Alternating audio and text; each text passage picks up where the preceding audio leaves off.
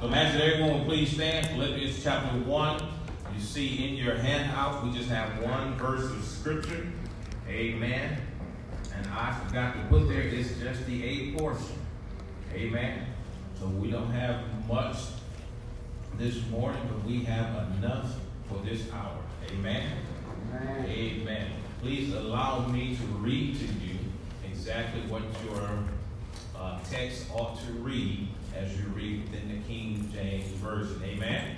Amen. Philippians chapter 1, verse number 27 should read, only let your conversation be as it becometh the gospel of Jesus Christ. Amen. Amen. Amen. You may be seated.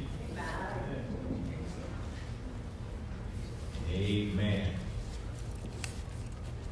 I like the way it is also written in the Holman Christian Standard Bible, where it instructs us this statement. Just one thing. Live your life in a manner worthy of the gospel. So that's what we will be talking about today. You know, for the last 2 weeks, we have been talking about what in the world is Christianity, right? And I've been trying to answer the question, what is Christianity, from the standpoint that Christianity is honoring the Lord Jesus Christ in every aspect of your life. And then last week we talked about Christianity is desiring Christ. And so this week, what is Christianity? But Christianity is living a life, as our text has stated, in a manner that is worthy of the gospel of Jesus Christ. One of the things that I run into so often is this idea that Christianity is not true.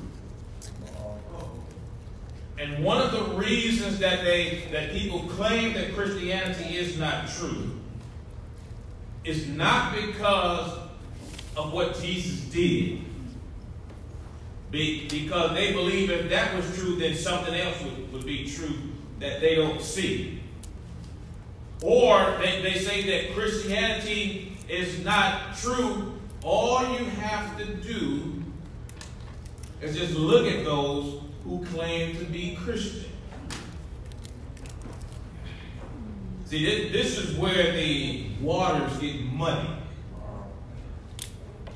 The question I want to ask, are you a Christian this morning?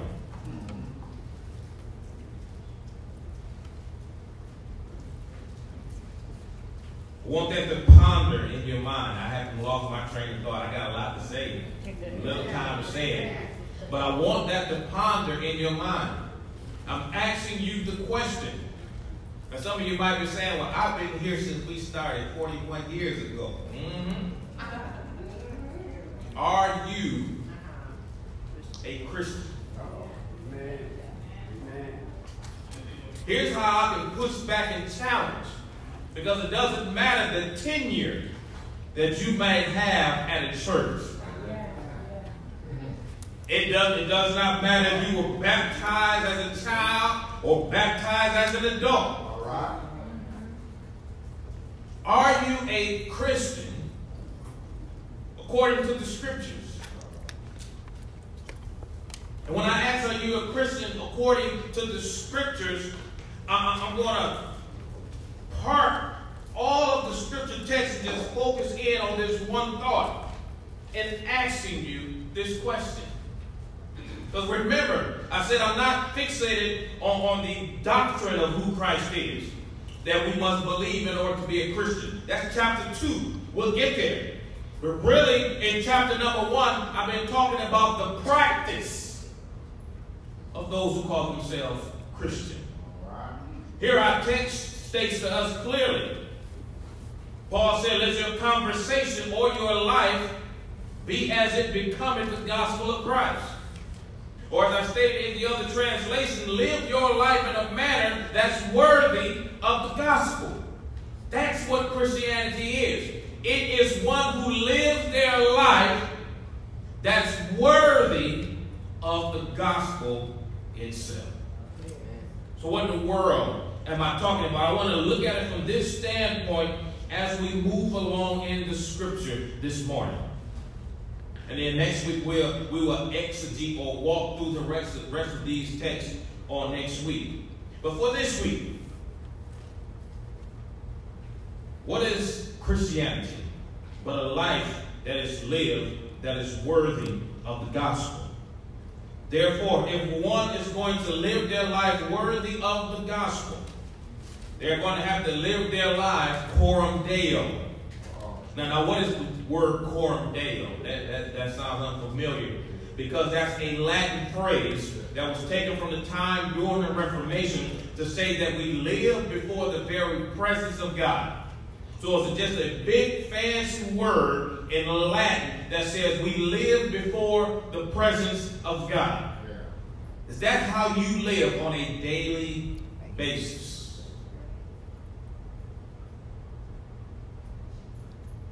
Selah. Do you live your life daily before the presence of God? And I'm talking about that in what it ought to be meant and understood. You see, some folks have this Christianity that they will live a certain way. They'll talk a certain way when the pastor comes around. Then when the pastor leaves the presence, it's turn up time.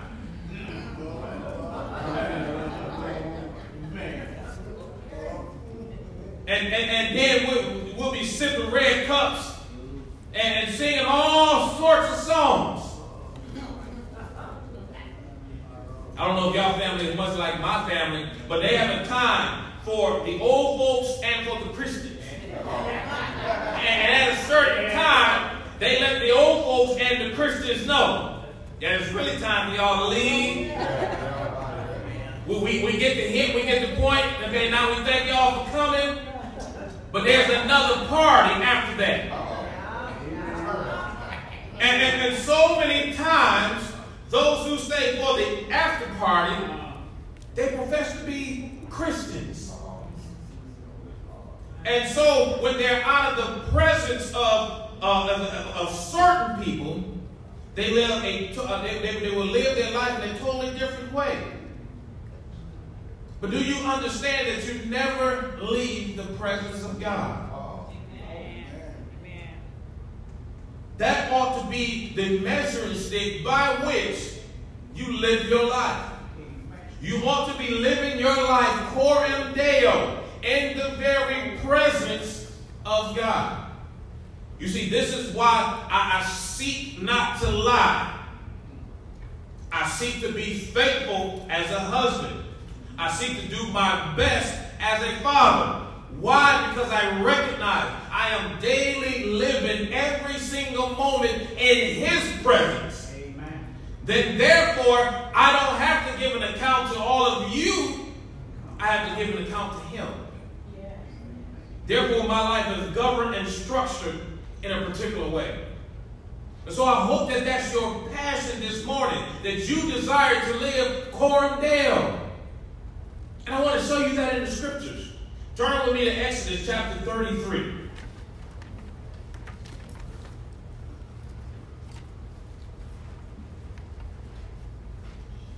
In Exodus chapter 33,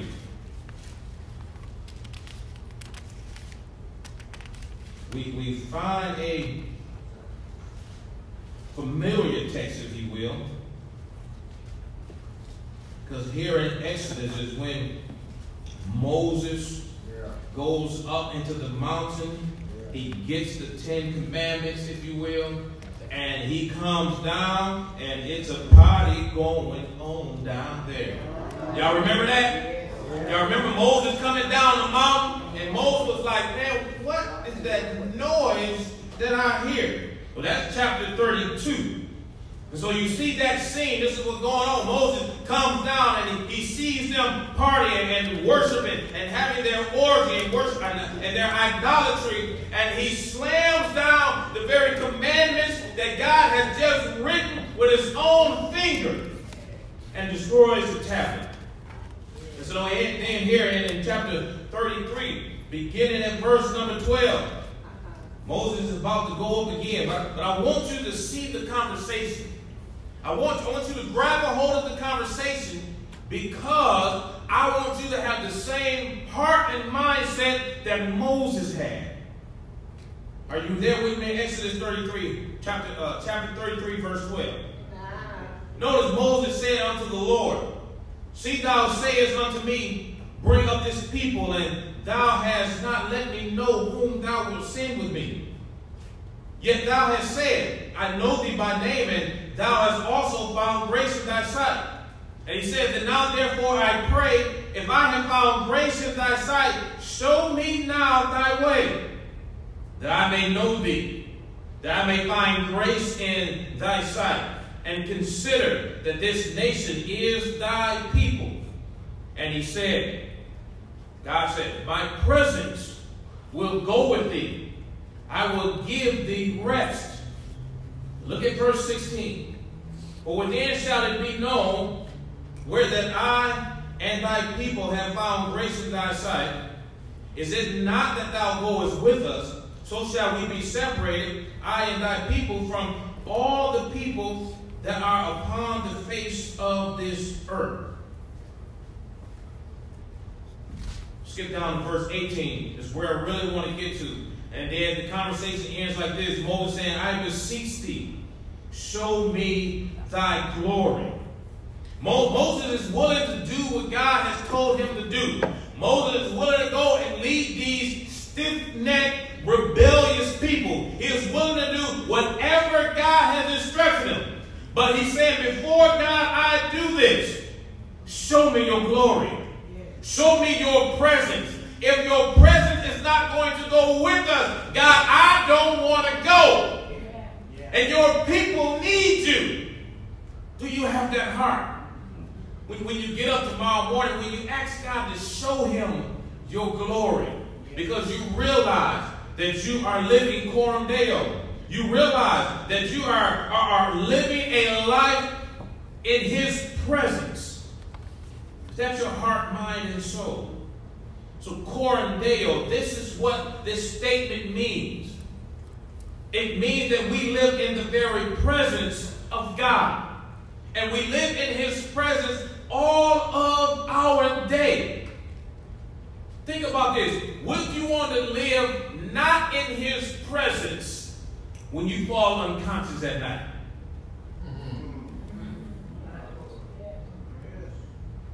Would you like his presence to lead the same way when you choose to do your thing? You don't want the presence of some people. Well, here's a presence that you cannot escape. Amen. Coram Deo is living in the very presence of God. But Coram Deo is also living under the authority of God. All right. Here's why we do what it is that we do, because we live under his authority.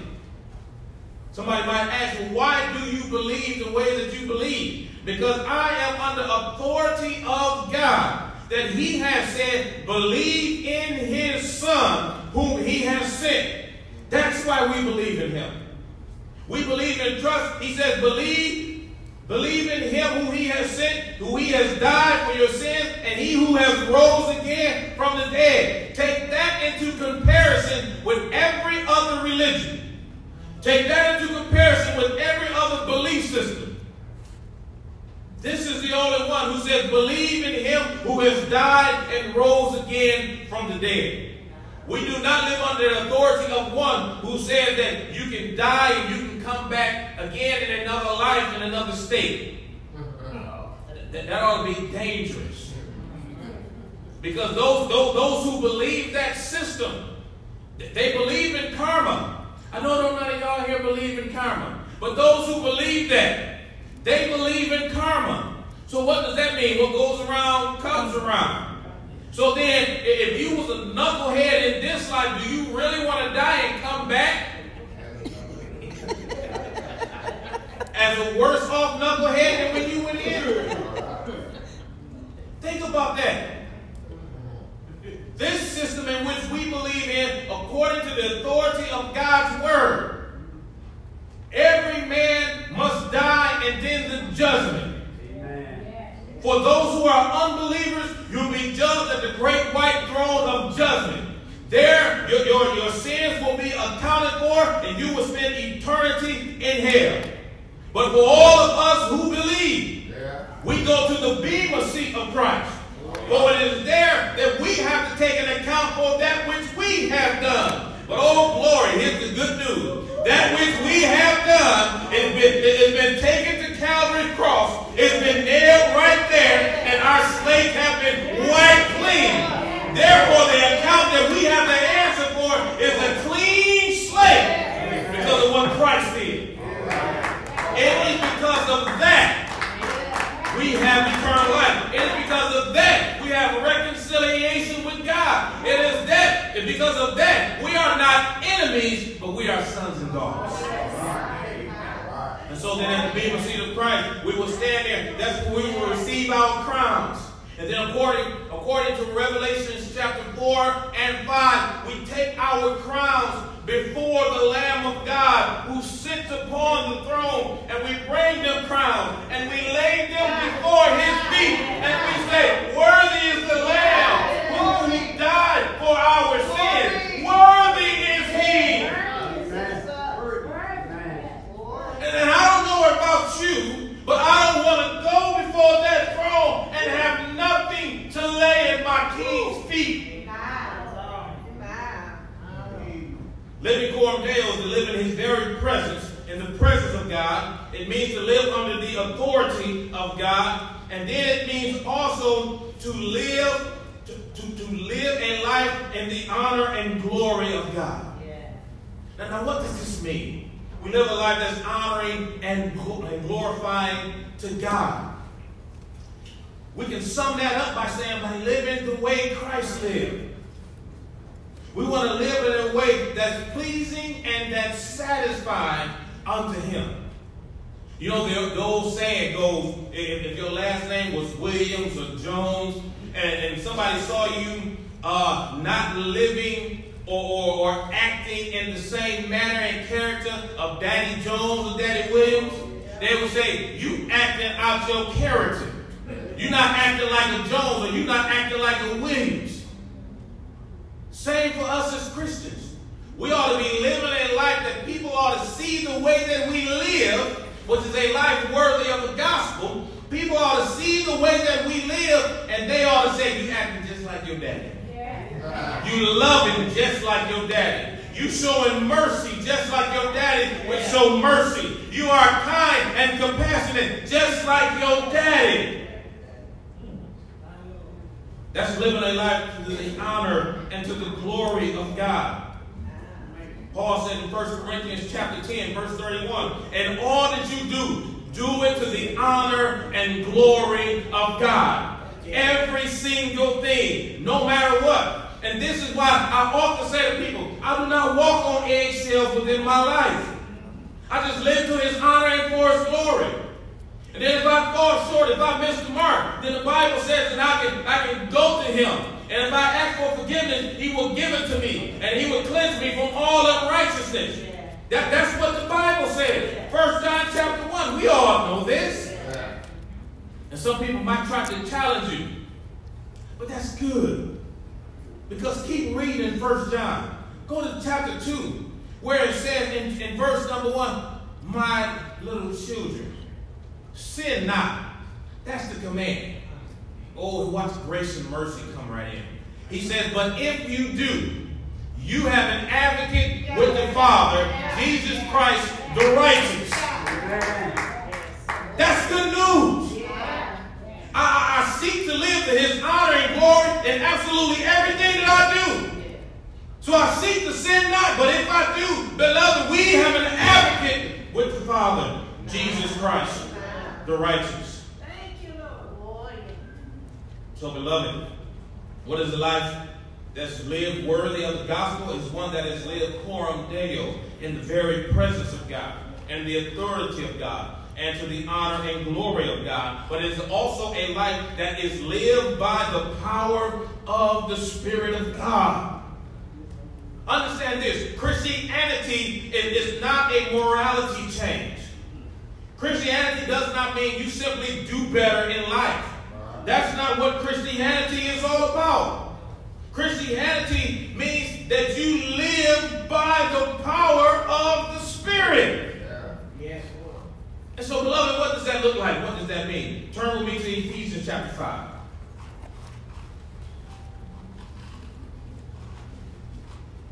There again, Ephesians chapter 5, one of those well-read scriptures. I want you to look at verse number 18.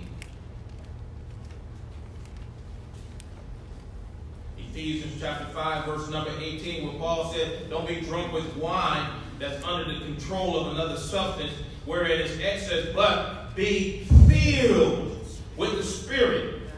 Be filled with the Spirit. Be filled, be under the authority of, be led by. When something is filling you, it's moving you in a particular direction. Amen. So when one lives in the power of the Spirit, he walks in the wisdom of God. Where do I get that from? Verse 15. Verse 15 said, see then that you walk circumspectly, not as fools, but as wise. Beloved, we have to understand exactly what that text is telling us. Where it tells us that we are to not walk circumspectly. That's not how we ought to walk. But we ought to walk in such a manner that we are walking in the wisdom and the authority of God. We ought to understand the very wisdom that resides deep down in each and every one of us. The wisdom of God makes the things of this earth foolish. Amen. You say, well, where am I getting all these thoughts from? Now, for this one, if you show up in Bible study at 5:30 on Wednesday, you will get it fleshed out. But 1 Corinthians chapter 1, really in my translation, it says, what was God thinking about? To use the foolish things of this world. Except that he was intentionally confusing those that are wise in this world. That's what guys do. That's why God will take the weak things of this world and confuse the wise. That's why God will take the weak things of this world and show forth his power in them. God will take the weak and the foolish and the ignorant of this world and use them in such a mighty way that the world has a witness to say that was not nothing but God. So when you live by the power of the Spirit, you walk in the wisdom of God, like verse 15 tells us to do. But also, you redeem every single day. Listen, you want to take this day for the glory of God. No matter what it is you do after we leave here, you ought to be trying to redeem this day for his honor and for his glory. You might say, I'm just going to the local grocery store, doing unto the glory and honor of God. If I had time today, I would give me a nap to his glory and to his honor. That way when I'm refreshed, I can be free to go forth and do what it is he has called for me to do. And everything you do, redeem that to the glory and to the honor of God. That's why verse 16 says, redeem the time because the days are evil. Every single day, it has its place. And God has a purpose in that place for you. There is never not a day that God is desiring to use you for his glory and for his honor. Never not a day. Never not a moment. Regardless of what it is that you're doing or where you are at. On your job, you ought to be doing it to the glory and honor of God and redeeming that particular time, being a witness and a light unto everybody on your job. No matter where you go, the entirety of the Christian life can be summed up in that. We redeem the time because the days are evil. All right. And then if we're going to live in the power of the Spirit, we also then, according to verse number 17, we also want to seek out the will of God. Wherefore be not unwise, but understanding what the will of the Lord is. You have to seek out that will. The Bible says that God said that if you seek me, you will find me. He said if you knock, he'll open. He says, come unto me, all you who are labor and heavy laden. And he says, come on, I give you rest. Seek his will. There is a specific will that he has for each and every one of us. Somebody missed this. Some people missed this from the promise of God in Jeremiah chapter 29, verse 11. When God speaks to them and says, I know the thoughts that I think toward you, said the Lord. Thoughts of peace and not of evil, to give you an expected end. Expected end is a future and hope in him. Expected end means he had a purpose for all of them in Israel and all of us who come under the blood of our Lord and Savior Jesus Christ. He has a expected end for each and every one of us. Seek the will of God. Redeem every single day and walk in his wisdom. That's living in the power of the Spirit. And then lastly, living a life worthy of the gospel is not just living Coram Deo or in the power of the Spirit, but it's living a sacrificial life. If you read Luke chapter 9, he gives you those 3 ways to live that out before him. Jesus said, deny yourself, pick up your cross. He says, follow me. He says, come and follow me. Lay everything aside. That way we put all of our trust in him. Therefore, we have to deny ourselves. Because you might be following Jesus and find yourself in a jam in life, and you believe that your intellect might get you out of this jam. Or you might come to the thought process to say, well, all I got to do is give them my plastic card and we're going to work all this out. There's something that your name and your plastic can't get you out of. But it is only by the grace and mercy of God. It is only because God has turned the heart of somebody and gave you favor. That's living a life that's worthy of the gospel. When you deny yourself and you put all of your trust in the Lord Jesus Christ. You pick up your cross and follow him. He has a purpose for you. There's a cross for you, and there's a cross for me. Will you pick up that cross and follow him? Because that's what Christianity is. Christianity is not about, per se, coming to church on Sunday morning. That's good. But that's where we edify one another. That's where we lift one another up. As the Bible says, we encourage one another to love and good works. So we need this fellowship so we can follow and obey those commands. But that's not what it's all about. It's all about living in his very presence. It's all about living by the power of his Spirit. Not by our might, but by his Spirit, says the Lord. And for us to live a life that's sacrificial in every single aspect. So are you living that type of life? Since your confession of faith, is this the life that you are living? Since you said that you believe, is this how the Spirit of God has transformed your life? That this is the life that you are living. If your life is not worthy of this gospel, then that means you are not saved. Again, even if you've been sitting here for years, even if you grew up in a household where mama and daddy were Christians, even if you've grown up and it's all because of grandma that you're saved. But if you are not living a life worthy of the gospel, then you need to accept Jesus Christ as your Savior. Amen. You need to come humbly before God and ask God by the power of his Spirit to save you, to regenerate your soul, that you might be able to live for him. Let us pray. Father in heaven, Lord God, we thank you and we praise you. Lord, so often your church is simply characterized not by him who has died, but those who live. Yes, Lord. Okay, Lord, if therefore that is how your church will be judged, then lead us that we might live a life that's worthy of the gospel, so that every aspect of our life will point back to that which Christ did on Calvary's cross. We are who we are because Christ died and rose again.